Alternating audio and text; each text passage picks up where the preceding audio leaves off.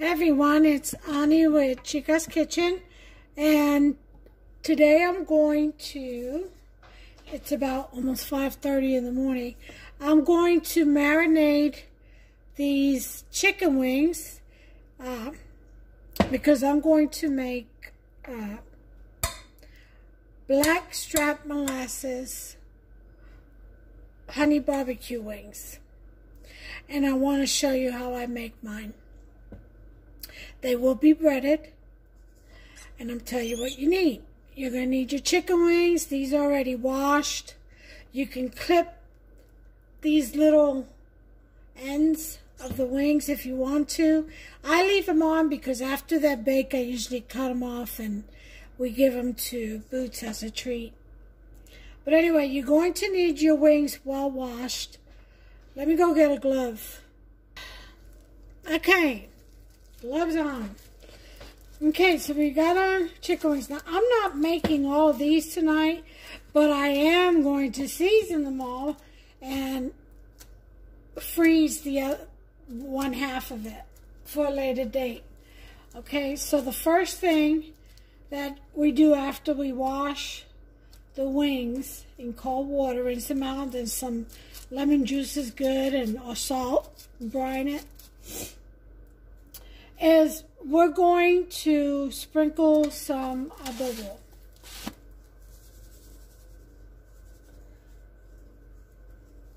Okay, so you sprinkle adobo to taste.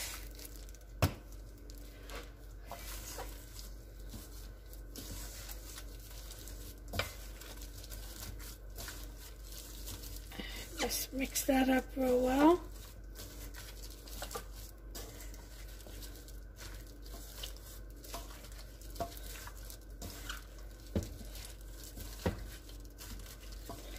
The next ingredient is going to be your sofrito. Now I have a video on how to make this. I gotta make another one. I had a little problem with that one, but it's up there. Sorry, I had to walk away. I had to sneeze. These allergies, boy, I'll tell you what. Southern states. Okay, so you got your sofrito in there, about a cooking spoon size, just enough to coat the chicken. Remember, all it is peppers, onions, and garlic blended up with some cilantro and culantro.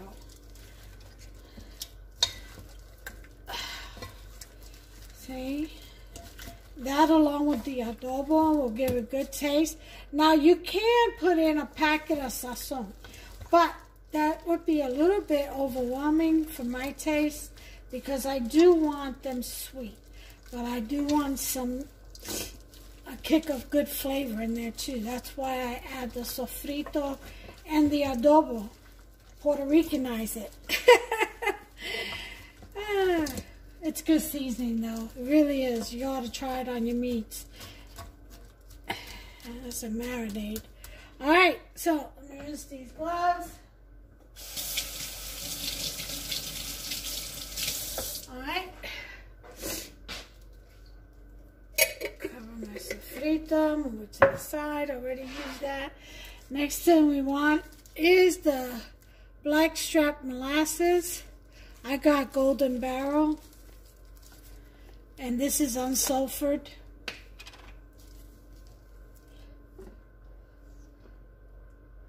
And just pour to taste, usually generously. Because this does yield a lot, and it thickens and yields. It thins out some, but then it'll thicken. And then just massage that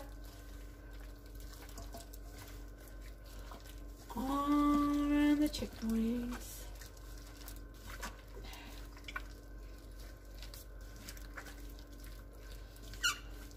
You see how that yields? Kind of spreads out. And then there's liquid on the bottom, so it does thin out and liquefies, and that's what I mean by it's thick but thins out. It's thick enough to coat every little inch of your meat to marinate it well, but it also kind of thins out to make a nice marinade or liquid on the bottom. I don't know if y'all can see that, but see, yeah, love it. All right, so let me rinse my hands. Or the gloves, rather.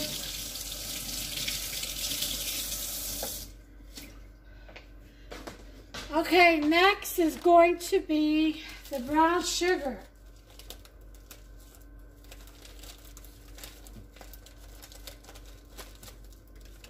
And this is going to accelerate that good molasses, because this also has molasses. So it's going to complement. They complement one another. And the adobo has salt, so the salt will also help enhance the flavors of the molasses and sugar. And then we want to toss that around and mix that sugar in there real good with the liquid of the Blackstrap Molasses, unsulfured that is. Oh yeah. Now, you could put some honey barbecue sauce in this also, if you want to.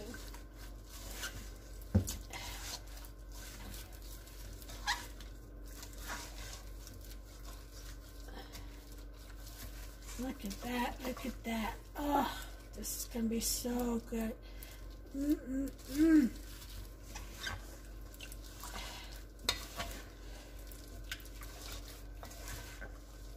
Oh, yeah.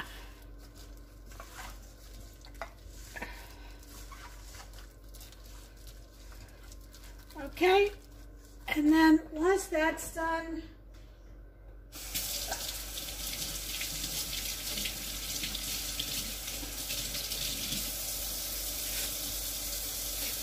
wash the gloves, wash your hands.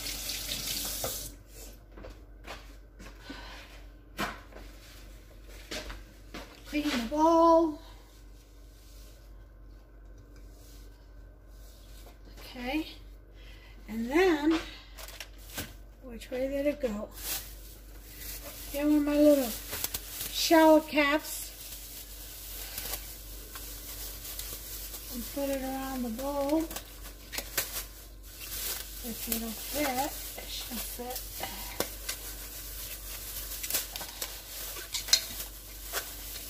My hands are wet.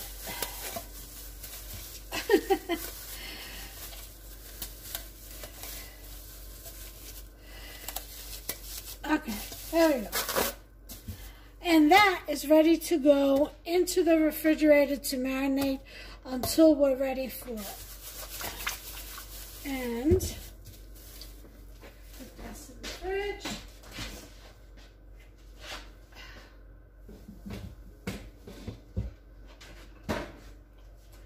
Let that sit in there and marinate real well before I divide it up and freeze half. Now, here's one thing.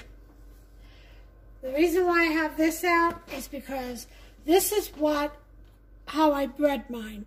I use about a half a cup of Italian style, because remember, I'm not cooking that whole pack of chicken wings, only half. So about half a cup of Italian style breadcrumbs and about 2/3 cups of flour. Or you can do half a cup too. It doesn't, you know, if you need more, you can always mix more. So that's what I use to bread it with. I don't do it, it doesn't need any type of egg wash or anything like that. Believe me, that molasses and that honey or that dark brown sugar and all that, it's going to be very sticky. And this will adhere to it very easily. Shake it off, then we'll put it on a rack and we'll bake these wings. We're not frying them, we're baking them. And they come out so crispy and so delicious. You'll see. Anyway, I'll bring you back this afternoon with the video on the steakhouse potato gratin and the wings. Okay, so that will be dinner for tonight. I'll see you then. Hey, y'all. Okay, so I'm back with the wings.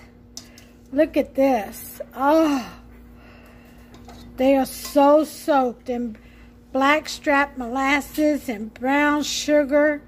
Oh, it's going to be so good. I've already put the other half away in the freezer with some of the liquid. Oh, yeah. Those are going to be even better than these, I have a feeling. Okay. Oh, look at that right there. Anyway, delicious. I went ahead and mixed up my flour. A cup of flour with half a cup of Italian-style breadcrumb. Mine is Progresso, I think. But any one will do. Or you can even use cornmeal. And I've got my rack over here to lay the chicken wings down. And I'm going to go ahead and start mixing this. Okay, let me get you set up and start putting this on the platter. Never have enough counter space, never. It's like the more you get, the more you need. That's terrible, but thank you, Jesus, for what you've provided. All right, so here we go.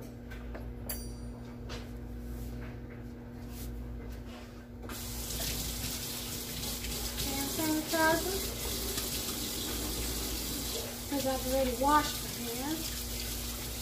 So just sanitize it.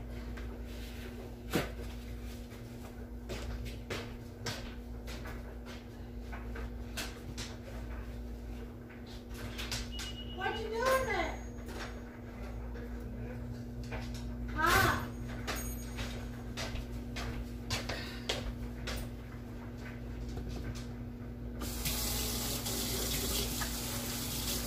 I saw a huckster out back doing something. I wanted to know what it was. He's got the cover to the gas grill. I guess he's patching it up. It gets weather worn.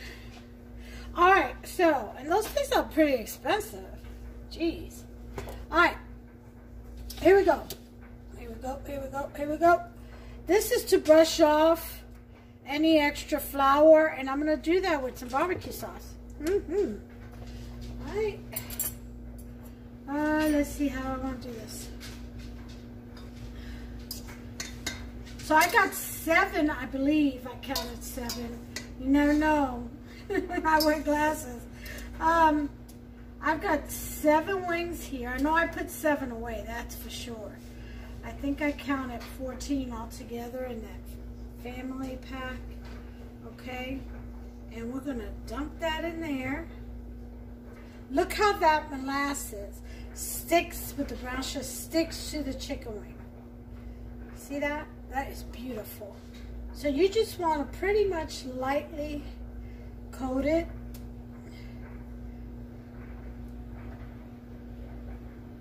I'm just going to use my fingers and grab the little end that we're not going to eat, that we're going to give to Bootsy Girl as a treat.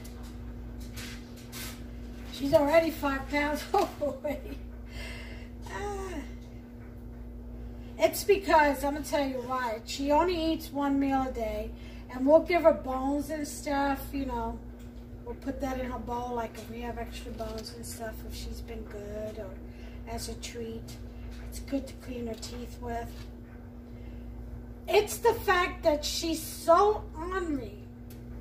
We can't take her out. We can't. She'll try to eat everybody up. I mean, she has a thing against her own kind that she wants to fight every single thing that moves. Now, we've had her since she was 3 months. So I don't know what happened that traumatized her, but she suffers from high anxiety, we come to find out. I mean, we took her to training school and everything for service dog, because that's how I got her. She was prescribed to me by the VA and by one of my therapists at the VA, or my therapist, not one of. It's not like I have a whole team of doctors for my craziness. But she was prescribed, and so I got her as a gift. My oldest son surprised me with her. She's the cutest thing. Big blue innocent eyes, and just a chubby little doggy. And you know how they're little, you just fall so in love with them. Any dog will do. So we put her through training, and it just, as we went along, the trainer noticed her anxiety every time we would have a test. And, you know, she'd have to perform various exercises and things like that, and how she could behave in a very busy environment. She did well, but one of the things she also did is every time the trainer's daughter, who she used, like maybe she's about 9 or 10, she would use her daughter as a distraction, you know, to help her with the exercise in the class, and, you know, walk around with bells and making noise and just running and this, just to make sure the dogs stay focused on their handler and not, you know, just keeping an eye on everything but not react. So anyway, she noticed, the handler noticed that, I mean, the trainer noticed that every time her daughter would pass by Boots, Boots would do a very low growl, like, and it was only when her daughter did. So I was like, well, maybe there's a certain scent. Maybe she scents, you know, has a scent of other dogs or something. But no, I come to find out there were other kids there, and we tested her with that. Every single little kid. Yeah, she'd growl at. So then we took her to the caged-in dog park. It's pretty big over on base. And they have two sides. They have for large dog and they have for small dogs. And it's pretty long, and it's a big area. It's fenced off, and they have little water fountains and stuff for the dogs. They have, you know, all kinds of stuff for pooping and picking up the poop and stuff. You know, very nice, well kept. Well, anyway, we couldn't take her in there. She wanted to kill every single dog. I mean, we got a dog named Storm. Another pit bull. He was a rescue. The cutest little gray. He was a blue pit. And he was so smart, and I would have loved to have kept him, because I figured I could use him and send him to school for service dog and just keep her as a pet, because I couldn't give her up. I'm going to tell you why I didn't give her up. First of all, if I was to give her up to anybody, because she has such beautiful, clear blue eyes, they would want to show her off, and that would put the public in danger, kids in danger, and that's all I needed on my conscience.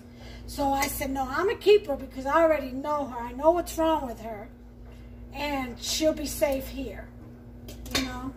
So anyway, so there goes the exercise. So we got a treadmill, and I tried to put her on it, but she slid all the way back to the wall. She kept barking at it, and then she wouldn't go near it anymore. Shush, you know I'm talking about you. So anyway, she's just funny. I love her dearly. But anyway, we got that other dog thinking, you know, we can use it for training and just change the name on the prescription. Got all that taken care of. Spent about almost $600 getting that dog up to date on shots and nutrition and, you know, just all the stuff that it needed. And Boots about killed that dog. She sure did. While she was on the leash, because he didn't know any better. He was trying to be friendly with us, so he just, you know, just trots right on over to her, and she got him. She bit his leg. There was blood everywhere. She was going for his neck, and I had to pull her just in time. She would have killed him. She grabbed his leg and flipped him on his back and was going right towards his neck. And I caught her just in time, boy. blood squirt all over my glass windows. It was a mess. I had to, you know, we had to take him to the doctor, get him doctored up, and got him some pain pills and stuff. But he didn't cry, not once. He was a rescue because they used to use him as a bait dog. So imagine, I felt terrible. So we called the person we got him from, and, you know, she was kind enough. They were kind enough to travel all the way back to Louisville to pick him up. I just didn't know what to do. And I couldn't give her up because, like I said, you know, I was afraid whoever she end up with would want to show her off because she is beautiful. Her eyes alone. I just couldn't in all good conscience do that to the public. You know, if she was to maul a little kid or something like that. When my grandkids come over, she has her own bedroom. She has her own big bed. She is very spoiled. But when my grandkids come over, we put her in that room, or we have a part of the hallway that's fenced up with a big old wooden door because she broke the other one. A gate, not door. And she's very powerful. She's 75 pounds. Pit bull. I think it's, she's mixed with a bull mastiff. Anyway, she's bull. So, yeah, so she has her own room, and whenever I got company, even adults, that she doesn't get along with all grown-ups. Yeah, I had company where she'll go up to them wagging her butt, wagging her tail, and go right up to them and start growling, you know, or she'll lunge at them. So, I can't trust her. She suffers from high anxiety. I was telling everybody, yeah, I got a service dog. My son, I got to get a service dog for my service dog. My service dog needs a service dog. Oh, Lord. But she is a sweetheart for us, to us. She loves my hamster. Oh, she's crazy. That's her play buddy. Because he wrestles with her on the floor and, you know, he plays. I can't do all that. I can't do all that. I'll tell you what pit bulls are known for. They will run like they're running for a touchdown, and they will knock everything down in their path because they have laser vision and they are laser focused, and whatever they focus on, lock in on, that's the ultimate goal. Believe me, that's all they see.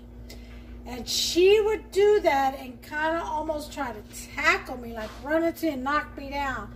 I had to turn around one time, and I saw her coming, and I knew she wasn't going to slow down. I had to sock her to her right in the jaw. And then she just said, like, she just like blinked and was like, what? And then she continued to play, but she didn't do that running and dodging and ramming. She stopped that real quick. All it took was one right hook. Yep. You have to be strong because pit bulls are very strong. They are the most loving animal, but they do have a stubborn streak. Very much so. Reminds me of a cat, kind of. They got like a little bit of a meow personality characteristic, you know?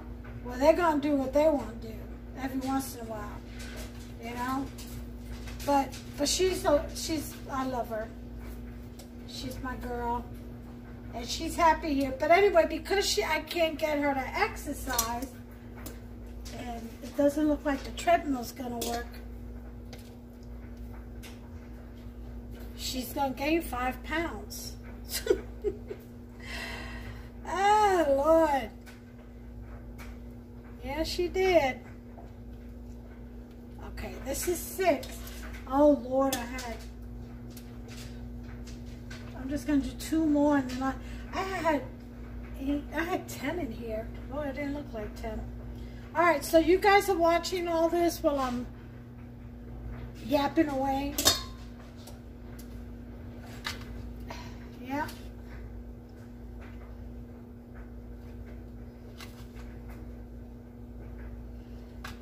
Anyway, I think she's the only one out of her litter too that came out with those bright blue eyes. Her daddy has blue eyes like her. Beautiful. He's a beauty. And her mama is, she's got her mama's coloring, but her daddy's eyes.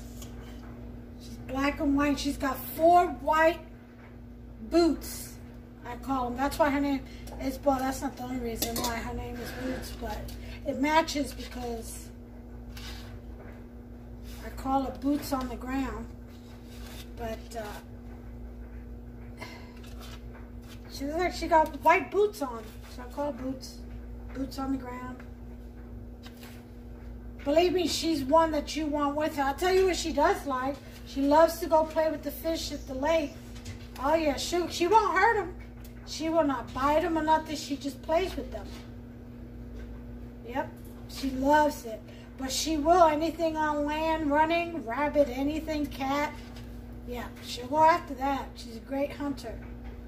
She sure will.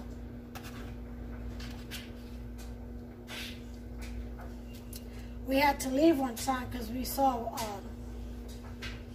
cottonmouth at the lake. And it was coming right towards us because Hubster tried to throw a rock at it, and they must have had some babies or a nest somewhere where Hubster was fishing, because boy, it locked eyes on Hubster and it was coming right at him. Perched up. I said, that's it. It's time to go. Time to go. We skedaddle. Now this you want to throw out because it's been in chicken, so you don't keep any of that. Okay. Out.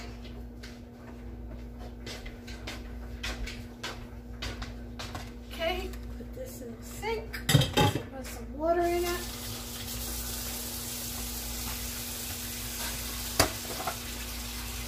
Alright, these are the other wings.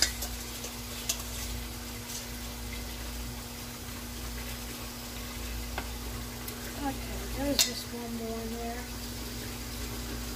Look at that, molasses go. Alright. So now, we're going to use, I hope I can close this back up. Yep. Put back in the freezer.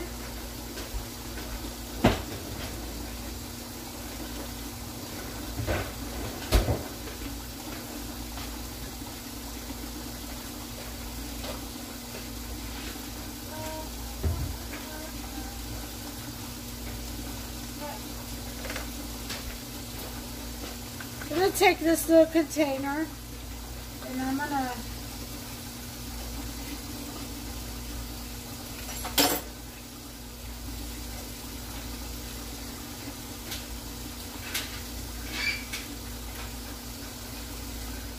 put some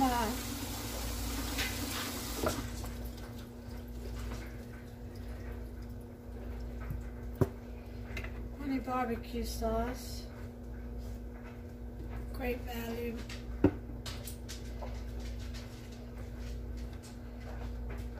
And we're just gonna dab, kind of dab and brush real gently.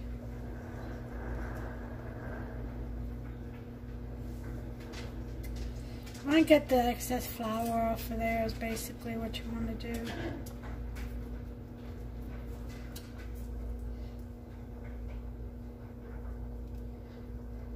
It'll all fall to the bottom.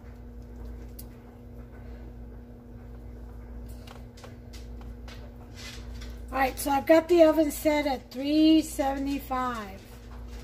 And these will cook for about 50 minutes to an hour. Just depends on how big your wings are. You'll be able to tell. Just cook them to the desired consistency you like them. I like mine a little bit crispy.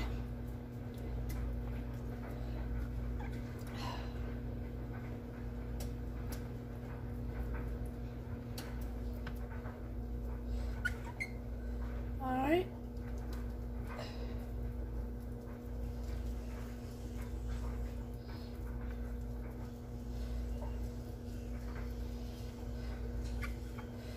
And just enough.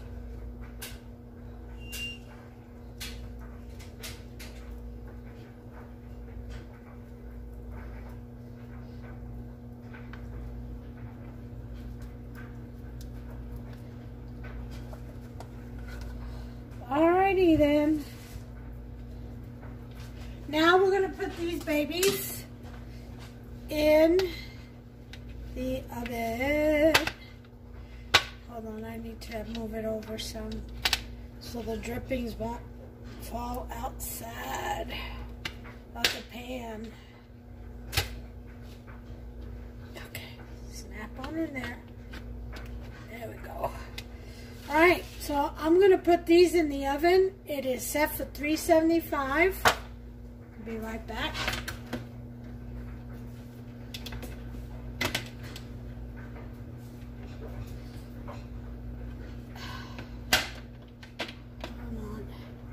Can't get this to snap. Oh, there it is. Okay.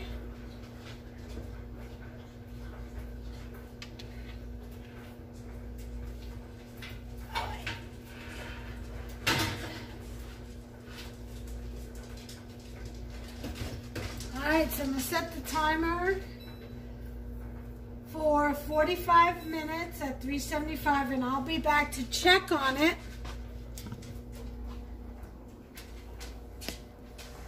See, 45 minutes at 375. I'll be back to check on it, and we'll see if it needs more time. We'll leave it for another 10 or 15. I'll be back. Okay, everything's off. Timer went off. Let's check on these puppies. On the wings, the last dish. Oops.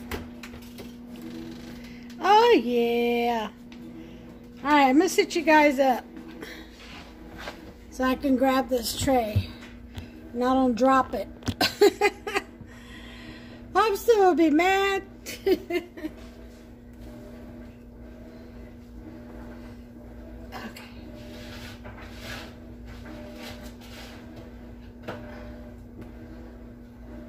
Ooh-wee. Now, I'm going to brush this with some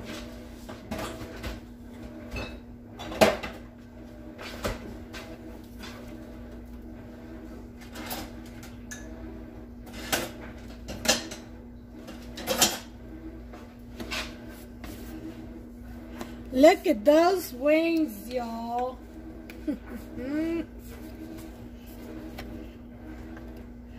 Oh yeah. I'm going to go ahead and brush this. What's left?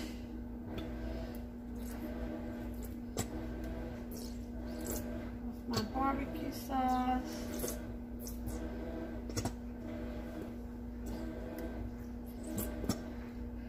Oh my God, these look so delicious.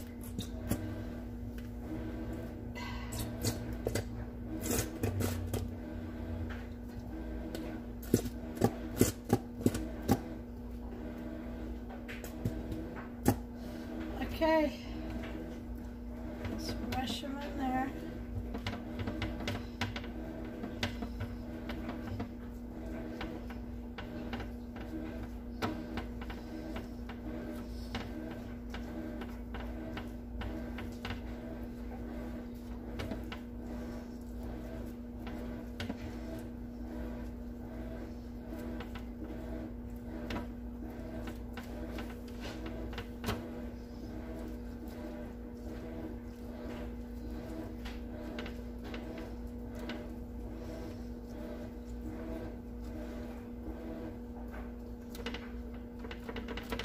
God, these look so good. I feel like I might have to take a bite out of one for sure.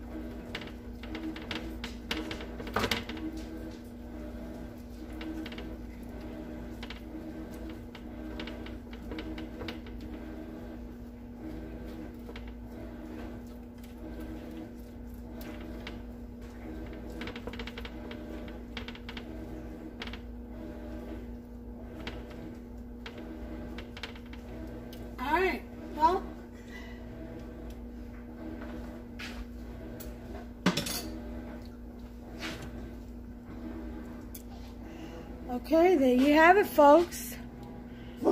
There are my Blackstrap Molasses. Chicken wings. That's it. So, let's see. Hofster's taking a nap. So, this is going to be it. I'm not going to be able to plate it because he's not up for me to serve him. So, that's what I have. I have Blackstrap Molasses baked chicken wing. Okay, breaded. Then I have